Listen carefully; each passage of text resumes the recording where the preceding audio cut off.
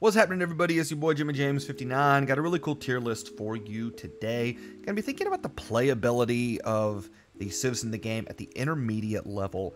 I did a video earlier in the week about the playability of the new civs. I'll put a link to that at the end of this video. And it just got me thinking that it might be nice to put that into context with the other civilizations and talk about kind of where they fit in. And I think this is a worthy question of asking. Now, I want to say that one of the things I'm not asking with this sort of question of playability is not the traditional thing you hear a lot of times where somebody's a beginner and they're trying to figure out what civ to get started with. That's not really what we're doing as much here, because at intermediate level play, this is where the Dark Ages tend to get pretty efficient. The feudal openings tend to get pretty good. The timing is reasonable. And after that, though, particularly when it comes to decision making, and then I think macro as well, sort of that like Castle Age, Imperial Age macro, getting to late game compositions and Imp, I think that this is where intermediate level players start to struggle a bit. And so this is the area that we're going to be looking at for today's video. And so I'll just say, before I get into some of the basic criteria I'm going to be looking at, if this kind of video, you find it valuable to you, you find it helpful, or heck, you just enjoy listening to the sound of my voice and this sweet music we got here in the background, go ahead, give the video a like, follow the channel. I really like doing these tier lists. With 42 civs now, they can get a little long, and I don't want to just give you like a quick 30-second blurb and not give you the logic that I'm employing for why I'm putting civilizations in certain categories. It's one of the reasons why I actually have these like chill beats going on in the background, is because I think it's probably more palatable to have a video on, play, listen to somebody's voice when you also have some cool beats going on. So I am going to try to be as brief as possible, but I also want to give you my thoughts and explanation. And again, hopefully you find that valuable. Now, getting into the criteria in this video, there's a few things that I'm thinking about at the intermediate level. So I mentioned what some of the challenges are for intermediate players, and so the attributes for playability address that. Having passive bonuses, especially ones in Dark Age, these are boost to your collection rate, these are things that maybe you get for free. You don't really have to adjust your build that much, but you can tune your build to go up a little bit faster, and it's very easy. Bonuses that you know you're going to get, that's really valuable, right? Bonuses where you really have to adjust your build order, those are a bit more difficult to play at intermediate level, because now you're actually having to do very different kind of build orders, and you really need to practice with those civs. The couple other things I'd say about this is I think being able to play an aggressive Dark Age strategy is really important for playability at the intermediate level, just because, again, you are starting to see those really quick openings, and so it's good to be able to not only play a variety of them yourself depending on the situation, but also being able to defend against them. Also consider here having a flexible tech tree, right? Decision making, late game comps, I think can be really tough for intermediate level players, and so being able to have a lot of options that you can get to is really helpful, and also being to mass units throughout the game. That way you don't have to maybe switch as much, right? So being able to mass units easily throughout the game is very important. So with that being said, right, I want to go ahead, jump into the tier list and limit the extent of this preamble. I'm trying to think if there's anything else I have to say. Oh, I will say one thing before I just start throwing civilizations in particular categories. I'm not addressing how good the civilizations are. I'm really just looking at how playable they are, how easy they are to play. You'll find civilizations on this list that maybe are, in terms of their capabilities, better than their playability, and that just means you might need to practice with them a bit more, and also vice versa. Civilizations that are just really, really smooth, but they also may have some weaknesses in terms of their capabilities. So I'll talk about that as we go along. First up on the list is the Aztecs, and Aztecs are going to go into the A tier. So Aztecs get some really nice bonuses in the early game, giving their villagers more carry capacity. It's going to boost your economy. You are getting your military bonuses with with military units being created faster. That's huge. You're getting a little bit extra gold. That's also really helpful. You just have really, really good early game options with the Aztecs. And the thing the civilization does as well is it does a great job of covering its bases. You can counter, if you make eagles, somebody counters with infantry. You can go jaguar warriors and wreck those, or even champions of your own. Somebody goes archers to counter that. You have great skirmishers with the atlatl tech. And you also have pretty decent arbalist, right? If you want to play archers, you can just do a lot. Where Aztecs get in the A tier is that I think that like most of the American civilizations, they're just kind of limited in the late game because you lack stable, and I would also say in the mid game as well, because you lack stables, you can't go knights in the mid game, and you also can't go hussar raids in the late game. You need to raid with eagles if you want to have mobility, and that's often really effective, but it's not a substitute for scouts because you can't just spam them forever. You're kind of on a timer. I'll also say with the Aztecs, you don't get halberdier. You do get pikemen with garland wars, and so you're getting a little bit more attack, but it doesn't quite make up for it. So Aztecs are going to go in the A tier, right? Probably an S tier civ in capability on Arabia, right? Some people are kind of on the fence about that, but I think definitely in terms of playability, it's not a difficult civ to play once you kind of figure out how to use eagles. Next up, we have the Bengalis, and I think I got to put Bengalis into the D tier, and I'll tell you why. So you have an eco bonus that is passive in that you get 2 villagers per town center per age up, and that's actually really nice for your feudal and castle age. It's going to keep your dark age pretty generic, and I think it's probably, trying to modify your build order knowing that you're going to be getting 2 villagers and eventually kind of be ahead, I think it's just a really awkward kind of way to play them. And so again, I just don't think that's a very, I think you probably need to play them pretty vanilla in the dark age. And then in castle age, you don't have knights, you don't have camels in your tech tree at all, and that's just pretty unfortunate. You don't get hussar either, even though you do get fully upgraded light cavalry, so you can do some late game raiding with light cavalry that's pretty effective. It's just not quite up there with the hussar civs. But the real thing that really puts them in D tier is that the power units you really need to go into for this civilization, I'm talking about your elephant archers, maybe battle elephants, the Ratha as a unique unit, and it's a very unique unit. I just did a video about that, and I encourage you to check it out. And those units are just ones that are kind of difficult to use. We're still trying to figure out how exactly to use elephant archers. The Ratha is a really interesting unit, but it does have a lot of counter units because it's in the cavalry archer class. And battle elephants are slow, so you kind of got to play them differently. It's just kind of a tricky civ. You do have Arbalest without Thumb Ring, but again, if you're up against an archer civ, you might find yourself a little outclassed. So I think Bengalis are a civilization actually that has a lot of potential. And I think that once people figure out how to play them or where they're strong, I actually think they could be a pretty decent civ. It's really all about making it to the late game where you can get some good late game comps with them and maybe figuring out how to best incorporate elephant archers. So I think for right now, I'd put them in a D tier. I just think it's a bit tricky to play them based on their mid-game tech tree in particular.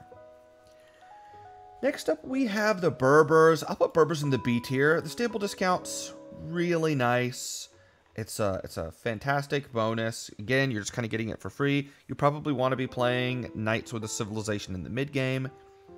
But what keeps them in the B tier is you have the generic Dark Age. You don't have Arbalest, so you really can't invest too deep into the crossbow line.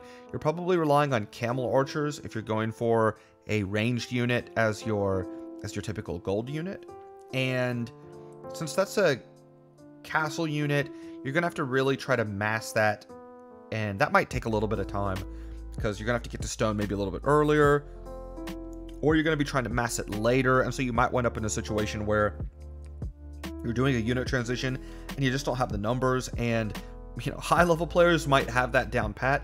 At the intermediate level, I think that that's a little bit more difficult to do. So you probably need a little bit more sort of space to sort of make errors, right? And if you're caught by a good player, then you could be in a difficult situation. Next up, we have the Bohemians, and I think the Bohemians, I think that they're D tier for playability, and I'll tell you why. So let me tell you the things I like about them. I love the free mining upgrades. You can find yourself with a lot of stone, a lot of gold.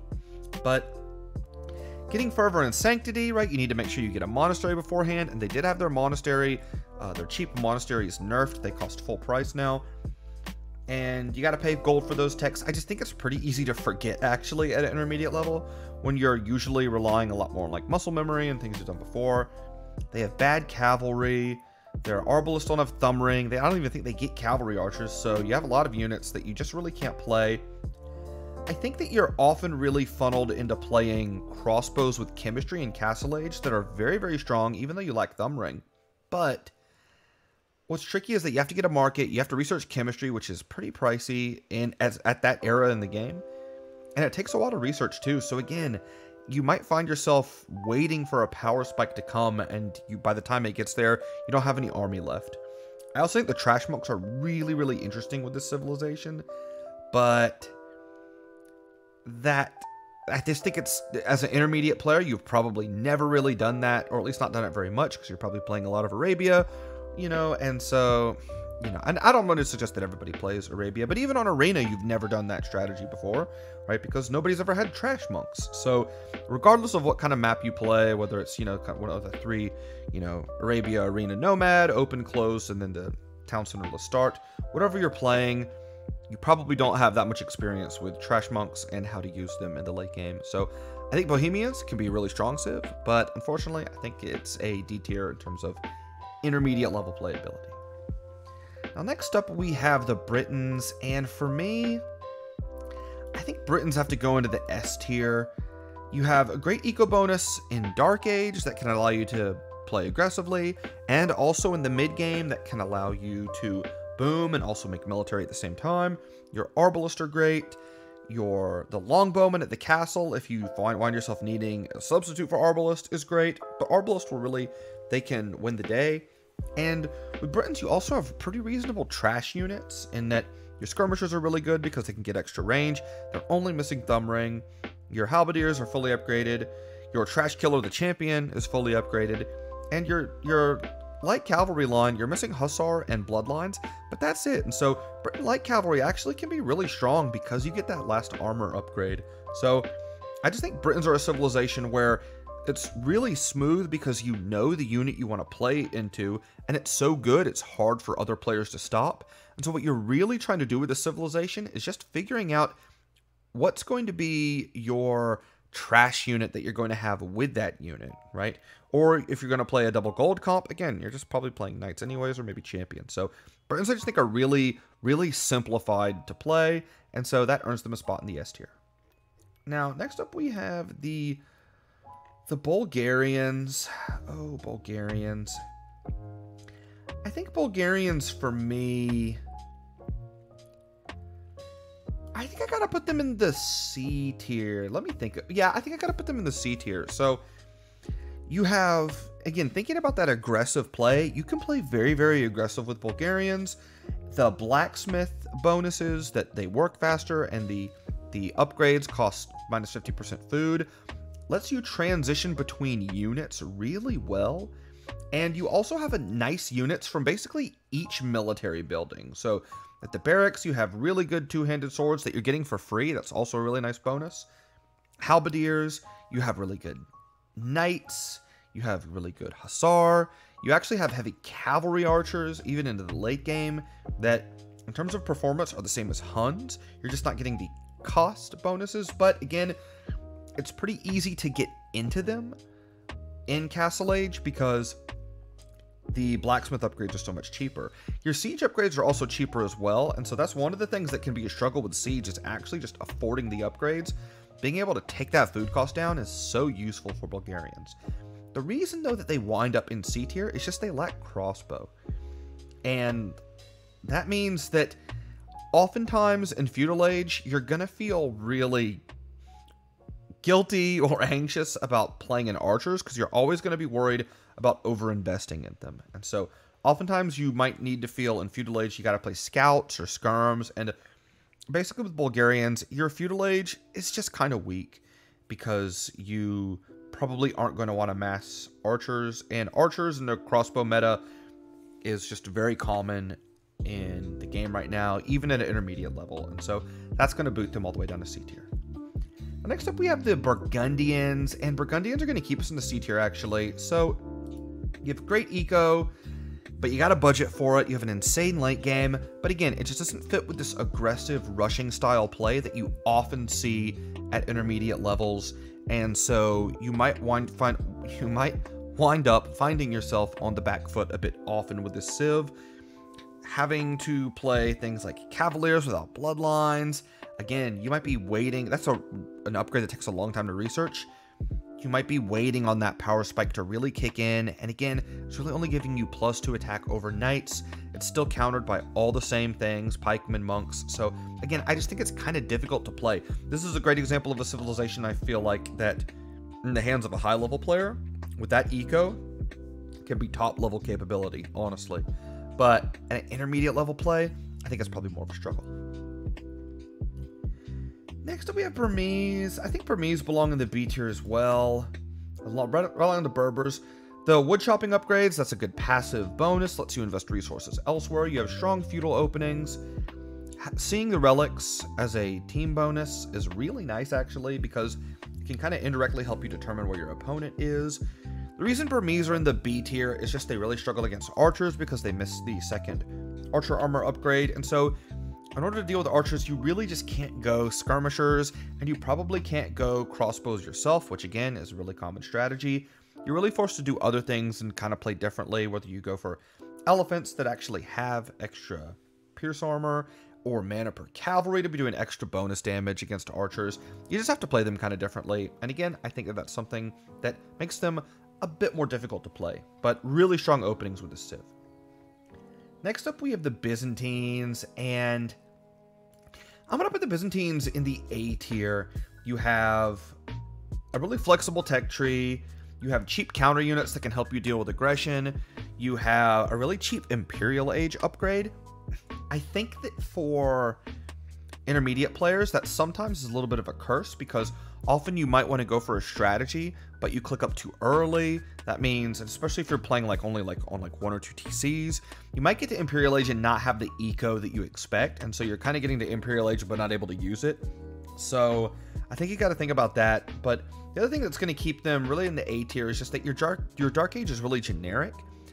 I do think that that's countered a bit by the fact that your cheaper spearmen and skirmishers, the fact that you have that enables you to help battle back aggression, but again, it just means that you have to play a bit more of a reactive playstyle, and you might not be used to that. So I think Byzantines, they're pretty flexible. I think they're pretty playable, and they are a pretty smooth civ to play. So not quite S tier, because they just don't have the ability to fit into the more aggressive rushing meta I think that you see at a mid-elo level. Next up, we have the Celts, and Celts I'm going to put in the B tier. So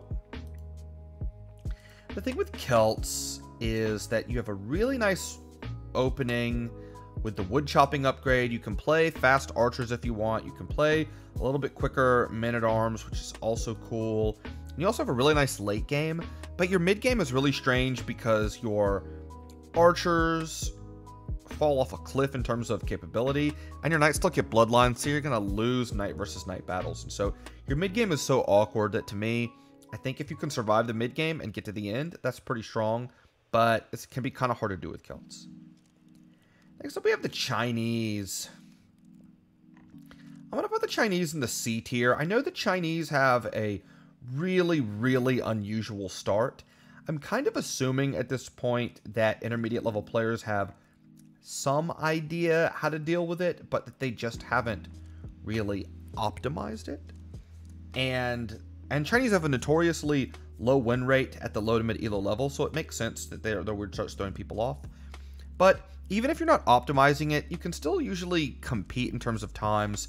And the thing with Chinese is once you get out of Dark Age, the rest of the game, even Feudal Age, it's just so fantastic because you get the cheaper technologies, and that's helping you out a lot. You have a very, very flexible tech tree. Again, I think the start, like if you had a generic start with a civilization, I think it's easily like A tier in terms of playability. So the start really does bring the civilization down quite a bit, but it's so flexible and you have so many options once you get out of the Dark Age and into like mid-feudal age.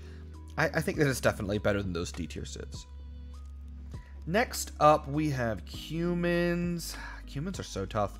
I'm going to put them B, just because the thing with Cumans is that I think the 2 town center start might be difficult to optimize if you're playing that as an intermediate player. However, you have cheaper archery ranges and cheaper stables, and so if you do want to open more aggressively, you can do that because you don't need as much wood going up. If you want to just pocket that wood, you can do that too. I just think it's a civ that's pretty unique in that way, and you're saving the wood, and you're probably putting up a range or a stable once you get to Feudal Age anyways, if you're going to do some fighting in Feudal Age. So it's just really nice here. You're getting that basically for free. I think it's a B tier because it's a bit tougher to optimize that 2 town center opening at an intermediate level, and so that can be kind of a challenge, and you might actually wind up finding yourself in Castle Age getting pushed because you have too much idle time or something like that. So I'll give it a B, but it's more than just a 2 town center play civ in Feudal Age. Next up, we have the Dravidians, and unfortunately, I think I gotta put the Dravidians in the D tier, and it's kind of the polar opposite of the Bengalis. You have great openings in Feudal Age. You can get up aggressively. You have nice men-at-arms, nice archers. Your scouts are terrible, but you can open something like 19 pop scouts if that's the situation calls for it. The thing about Dravidians is once you get to Castle Age, things get awkward. If you're not playing into crossbows and you're deciding to play elephant archers, again, a unit that you don't have a lot of experience with, can be kind of tricky to figure out, and you're lacking bloodlines and husbandry with Dravidians. I don't think that bloodlines is quite as big of a deal as missing husbandry, so because your elephant archers are going to be really slow, but they're still going to have a lot of HP even without bloodlines. And then Imperial Age, the civilization, I just feel like it's so underpowered at this point. So with Dravidians, you're really playing in the early game, and so I think I got to give them, though, a D overall, just because of how limited their tech tree is once you get to the mid game, and it just gets worse beyond. Next up are the Ethiopians. Ethiopians, right? I got to give them an A here. It's just a really strong civ. You get a nice eco bonus, and that's good for early feudal, early castle age. It can get a bit awkward late because your cavalry's not that great. So you always got to think of, that's kind of the civilization's weakness, is bad cavalry. Your barracks, you do get the pikeman upgrade for free. That's really smooth. And your swordsman line's bad, but you can't make Shotel warriors. I just think the unit you want to play with the civ. You want to get an arbalist. You want to stay on arbalist. Getting free pikemen helps you do that. Giving good siege helps you, get to a good late game comp. So Ethiopians, I think I'll give them an A tier. Next up, we have the Franks, and Franks to me, right alongside Britons, 2 classic civ, easy S tier. The foraging bonus, getting rid of the berries faster, consuming those is great, and it also allows you to reallocate those villagers elsewhere faster. Free farming upgrades is great, really helps you get into knights, and it saves you some nice food early to help you make scouts. You have great knights. You have other units that round out the civilization, like throwing axemen from your cheaper castles, fully upgraded halbs, champions. Your light cavalry tapers off later, but your scouts are pretty strong in feudal age because they, by virtue of their 20% more HP, they're going to have a little bit more. Not as much as if they have bloodlines, but still, you're getting that as soon as you age up. It's pretty nice. Franks, to me, is an easy S tier for playability, right? It's one of the civilizations that a lot of times people like to learn on, and I think that just says something about how smooth the civilization is in general. So we have the Goths, and I think Goths are also a D tier in terms of playability. The thing you gotta remember about Goths, I think, though, is that they have probably more of an open tech tree than you realize, right? They get fully upgraded Castle Age Knights. They do have Bracer. Their skirmishers are really only missing Thumb Ring. You have Bombard Cannons and Hand Cannoneers. You have things with Goths. The problem is that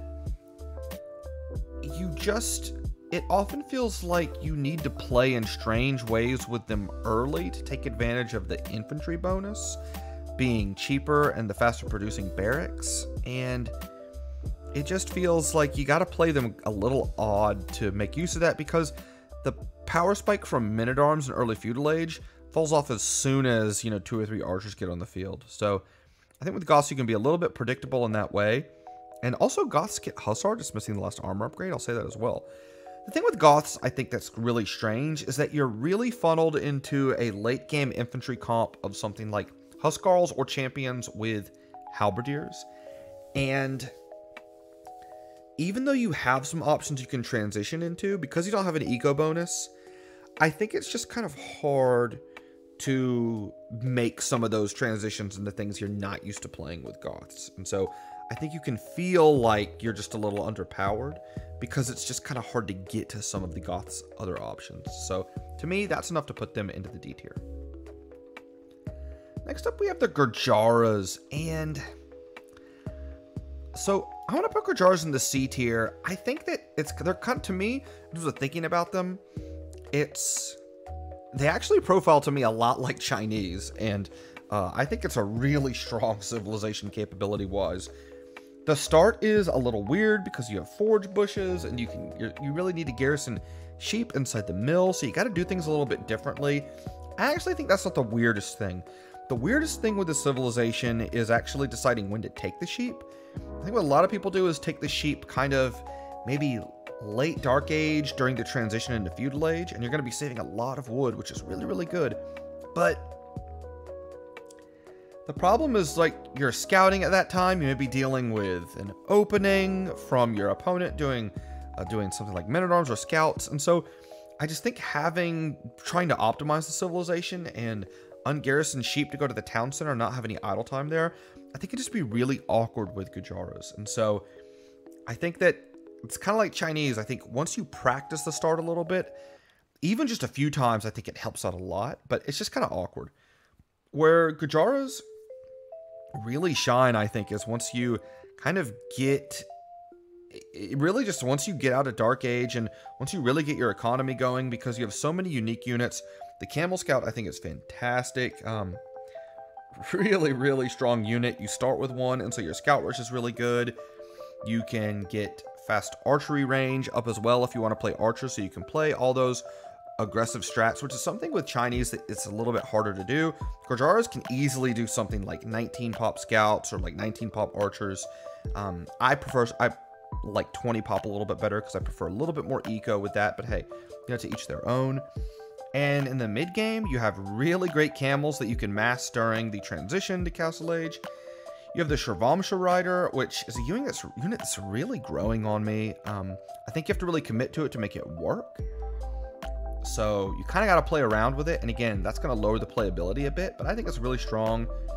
The Chakram Thrower from the castle, it's just kind of like a better Gabedo in my view, honestly. That's really strong. You can get really cheap food units once you get their Castle Age tech. It's just a strong civilization with a lot of options. Fully upgraded crossbows in Castle Age are really nice too. You can stay on crossbows for a little bit longer than you otherwise might. So it's just a good civilization all around, honestly.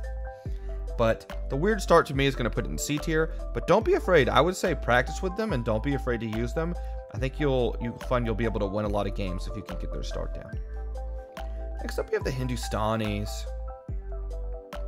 Hindustanis to me are definitely an A tier. Close to S. I think that just the cheaper villagers is such a great bonus. It allows you to play basically any aggressive strategy you want. You have a counter unit for basically everything. Camels against cavalry, Gulam against archers, super hand cannoneers against any kind of infantry. It's really just about getting them, but you probably have the eco to do it with this civilization. I think the only problem with Hindustanis is you just don't get any knights. And I think that's tough in the mid game because it's a bit harder to raid your opponent in games in Castle Age. It feels like with Hindustani, you're either winning games early or you're having to play some kind of like maybe in Castle Age, maybe you could win it with forward siege, or you're trying to end it late. So I think it's a good civ, really good. I think in terms of capability, it's easily an S tier. I think in terms of playability, lacking knights matters because it's just such an important part of the game. Speaking of knight civs, right? Talk about the Huns. Huns have really nice knights, and they're also going to go in the A tier. Not needing any houses makes them play really, really smooth. You know, you might try to make houses at the start and have a little bit of idle villager time because of that, and so watch out for that. And I think in general, the civilization has a lot of options, really strong cavalry, really strong cavalry archers with the bonus, right? And the bonus being their civilization discount. Where you're a little bit weaker is at the barracks, and I think that with the Huns, the reason they're not S tier is you just run into some bad matchups where I think camel civilizations, ones maybe with stronger CA like Tatars or Magyars can be trouble. I think the American civilizations can be a lot of trouble if you get into a late game where it's something like a Pike Eagle combination. In Castle Age, if you have enough knights, you might be able to fight that off, but depending on how late that goes, that can get kind of tricky with Huns as the game gets later. So that to me makes me want to put them into the A tier. Next up we have the Incas. I think Incas between A and B, but I'll put them in B. You get a nice little small eco bonuses, you know, free llama, houses giving you double pop, you know, some nice stone discount on buildings that cost stone. It's pretty nice, and you just have so many counters for pretty much everything. I think Incas are... I'd be willing to say that they're kind of underrated. I feel like they don't get talked about as much. I think it's the counter unit play, which is really important for 1v1, but I think that there's two things with the Incas that cause me to put them into B tier. One, I think that because they have so many counter units, you often might feel like you need to react to everything, and you kind of have to play units that you're not familiar with, maybe like the Kamiok or the Slinger, to try to deal with your counters. And again, similar to all the American civs, you're just missing scouts, and missing scouts is huge. It's an opening you can't do. It's a strategy you can't do late. I think that matters a lot, actually. And so I think the American civs in general are just a little bit harder to play, but they all are more capable than their playability suggests. So practice with them. Next up, we have the Italians. I like Italians in the B tier as well, actually. I think the cheaper up bonus is nice if you just want to pocket the resources. I think you kind of have to modify your build though to play with it, and so that can be kind of tricky. You do have a fairly open tech tree, but no halberdiers is a bit awkward. And I think getting the Genoese crossbowmen, again, it's a good unit, but anytime you're relying on a unit from the castle, I think it just makes life a little bit tougher on you. Now, next up, we have the Japanese, and this may surprise you, but I'm actually going to put Japanese in the S tier in terms of playability, right? This might be my big controversial pick, but hear me out here. You have a really nice passive early game bonus that allows you to do pretty much any aggressive feudal strategy. You have fully upgraded knights and light cav in Castle Age when you get to the mid game. You have a great barracks. You have a great archery range. Your stable is decent. It's really only in Imperial Age when you got to think to yourself, maybe not invest too much into those Cavaliers because you're missing the last armor upgrade. And since your light cavalry get bloodlines, even though you're missing that last armor upgrade, your light cavalry are still not bad. I might not throw them up against Ethiopian Arbalist, but as a raiding unit, they're pretty capable, right? They're just not going to be a strong raiding unit. They're going to be kind of a mediocre one, but I think that they get the job done. With Japanese, you just have a lot of diversity in terms of counters. Your skirmishers are fully upgraded. You have probably top 3 halberdiers. I mentioned the light cav already. You have fully upgraded heavy cav archer, which very few civilizations get. Fully upgraded arbalist, right? On hybrid maps, you have fishing ships that really can enable you to get a great eco. With the civilization, you have a lot of best units, maybe best champions, maybe best halbs, probably the best towers. You know, and I mentioned all the other things you have. You have hand cannoneers as well. With the Japanese, really what you're missing is some siege options. But hey, if you get Catapruto in the late game, your trebuchets fire and unpack with lightning speed. So, you know, maybe remind yourself to get that tech. But I just feel like you have a lot of options with the Civ. it's no wonder that people like Spirit of the Law have championed it. And so this to me, right, it's one of my favorite civilizations too. And I hope I'm not being biased just because I play them a decent bit, but I really think that this civilization, I think it's well known for its strong early game. I do think that it has a weakness of maybe tapering off a little bit later, but again, I actually think, right, with fully upgraded arbalists, fully upgraded heavy cavalry archers, there's still a lot of options that you can play for. So I would contrast it with a civ like Dravidians, which I feel like has a similar early game, but not a lot of options later on. I think Japanese, you know, maybe if you're on a closed map where you need like things like siege onagers, stuff like that, I think Japanese could be a bit of a struggle. But I think on most maps, hybrid, open, again, you can just play them in so many different areas, and they're a go-to pick on hybrid. You see them on Arabia a decent bit in tournaments, especially with really good pro players like Leary playing them very commonly. I just think it's a great civ and easy to play. Next up, we have Khmer. Oh, Khmer. I think Khmer have to go to the C tier. So you get great bonuses with the civ, but you really got to modify your builds to squeeze the juice out of it, right? Not needing buildings to go up is, well, you know, that's, you really got to modify your build. What can I say? And if you're playing scouts, right, and if you don't have a barracks, that gets really tough. The farming eco is a nice passive bonus, though. You have a decent tech tree, but you do have some limitations there. Your halb's not so good. You don't have bombard cannons anymore.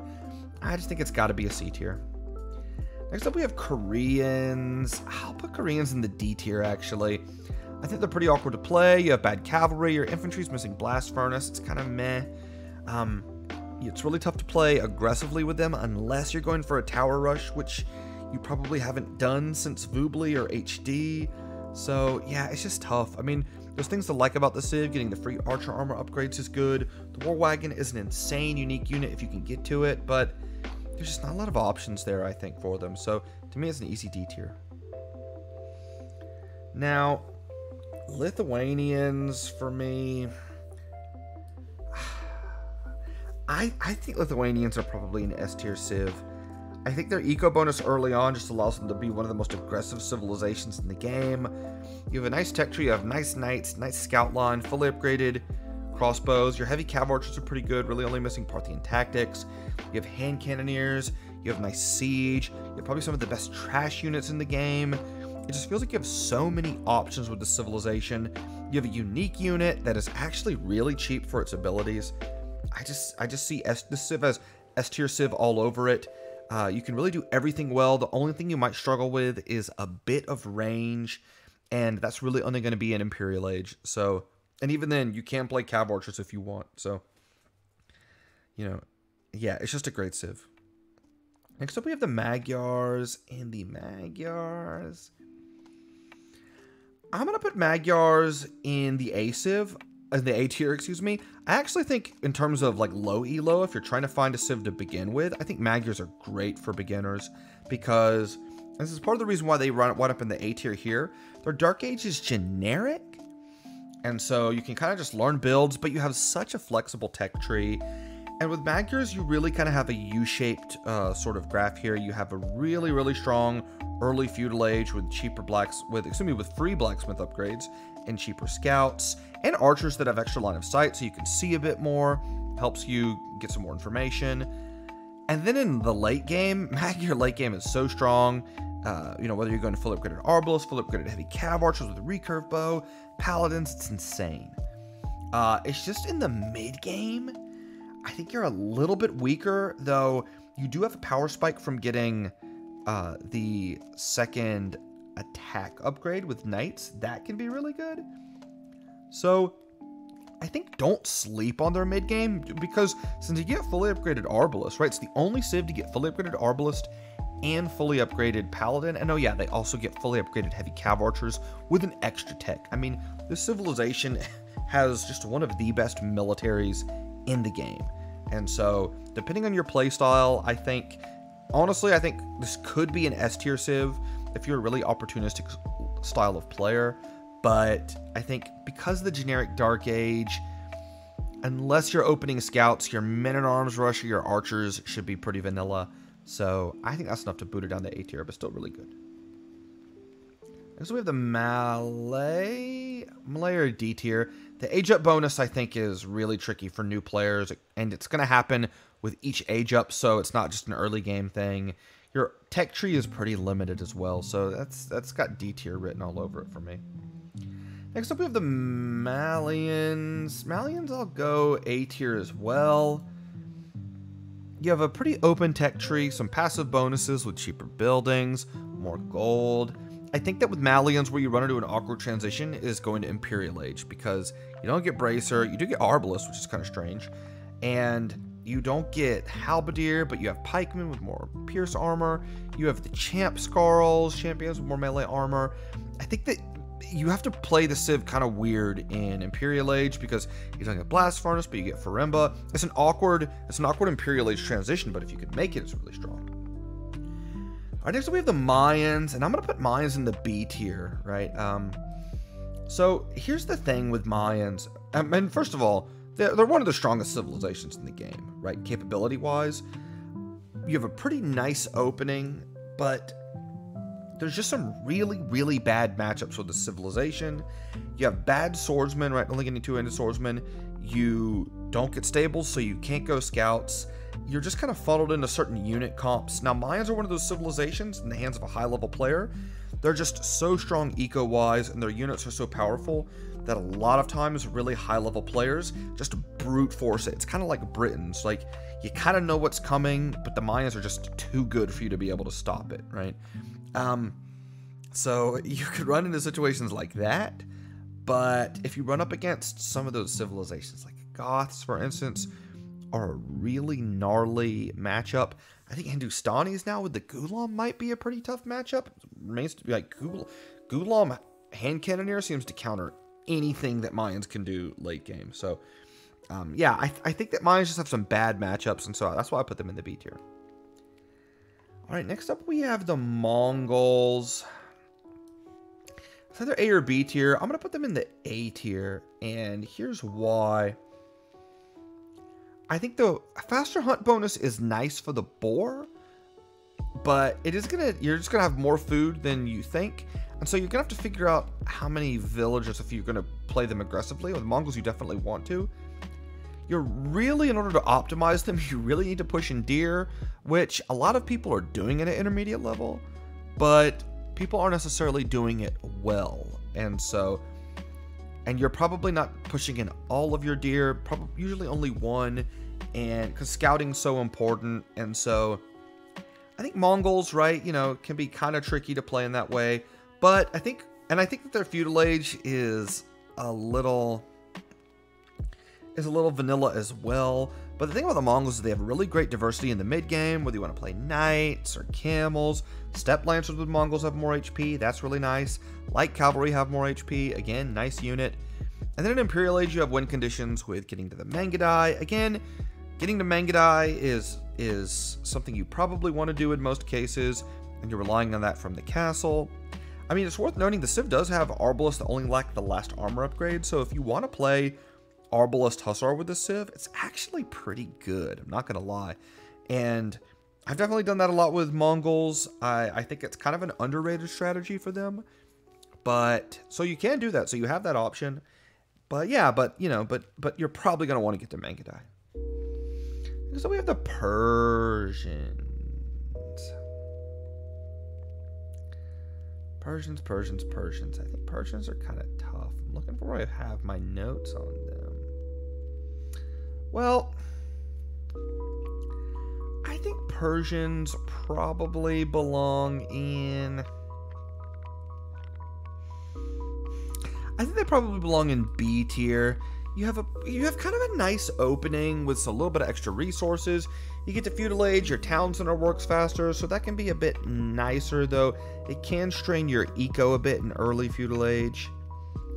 You have a really nice stable with this civilization. Your foot archers are not bad, because you're really just missing Arbalest and Bracer in late game, and the fact that you can make them their trash units is really good. And so you can get some pretty cost-effective late-game comps with them. Your swordsman line is really weak, only getting long swords, but your halberdiers are fully upgraded. You get bombard cannons. I think Persians have a lot of nice options, actually. Next up, we have the poles. I'm going to slide poles also into the B tier. So, you have nice options at a lot of different ages. Poles are kind of like Goths, but for cavalry. You get really cheap knights. But the thing with poles, though, you have foot archers that, again, you have arbalists without the lust armor upgrade. Really nice. The oboe is a good unit. I think the thing with poles that's a bit tricky is that in feudal age, playing defense with poles can be really tough because defending full works can be difficult. And I think your Dark Age is it's not quite generic because of the full work, but you're really, with this civilization, counting on that food production coming in feudal age. I just think it could be a hard civilization to play with in feudal, but once you get later into the game, I think it just gets even stronger. Next up, we have Portuguese, and Portuguese is going to keep us in the B tier. The gold cost cheaper gold cost is great. You have a nice late game. I just think it's really tough to compete with aggressive strategies. Flat out, that's part of the problem. Next up is Saracens. I think I'll keep Saracens. We're still just riding out the B tier. You have a really open tech tree, which is nice, and using the market, I think, can be a bit difficult. But I will say that because the markets are cheaper, you don't have to invest a lot of resources to get to the markets. And, you know, at this point, you're kind of just clicking on buttons. It's really about knowing how to allocate your villagers to use the market. So I think it takes a little bit of work to get the market abuse down. I have a nice build order where I do that in a team game. I highly recommend you check it out. I know that from people in the comment section, they've found that build to be useful. And the thing with Saracens, to me, that keeps them from getting in the A tier is you don't have halberdier, right? So you're pretty reliant on camels and Mamelukes for anti-cavalry. All right, next up we have the Sicilians. And Sicilians, to me, they're a C tier civ. I think the tech tree is surprisingly open for the most part. Getting arbalists with a thumb ring. Pretty strong cavalier that can get 8 pierce armor, good lord. In the late game, that's been made a bit more expensive now. Yeah, full upgraded light cav. You just have a lot of options, and being able to absorb bonus damage really helps. I think making town centers faster is nice. It kind of forces you into a boom, though, to take advantage of that Dark Age bonus. But getting Horse Collar, so you have faster working farms, longer lasting farms. Well, that's the thing with Sicilians. You generally don't do that with a civ. If you're playing archers, you usually try to get your wood chopping upgrade first, but actually with Sicilians, you probably want to get Horse Collar first. And again, that makes them kind of awkward, right? Poles are kind of the same way with the full work and the bonus that it creates. So I think Sicilians, though, the difference here is that whereas poles have a lot more bonuses that are like kind of helping you passively, like stone miners being able to generate gold, with Sicilians, you really have to play into town centers to do that. And so I think it makes them a bit less playable at an intermediate level, but it's still a great civilization. Next up, we have the Slavs, and the Slavs will keep us in the C tier. I just think that you have limited range units. It's more of an infantry civ later on, and that can be kind of tougher to play into and transition into. The farming bonus is really nice, but the Dark Age is also kind of generic, so it's just kind of a tricky civ. But it's a strong civ if you can get there. All right, we have the Spanish now. And Spanish, for me, they're an easy D tier. You have really no good eco bonuses. You don't have crossbow. The tech tree is pretty open, but it kind of forces you into playing conquistadors or knights. And again, the eco bonus is to get there. Look, I actually think Spanish are kind of underrated in terms of capability. I love the blacksmith upgrades not costing gold. I often find I have all this gold left over and I can spend it on, you know, making more knights or maybe trying to go like, you know, triple stable knights as an opening. But again, you don't really have a good food bonus to pull that off. So maybe you can make more farms. Again, it's one of these civilizations that you kind of got to tweak a bit, but it's really the no crossbow play that I think makes it not as good. And comparing it to a civ like Bulgarians, who also don't have crossbow, the thing with Bulgarians is that you can play really aggressively with the fastest men-at-arms rush in the game.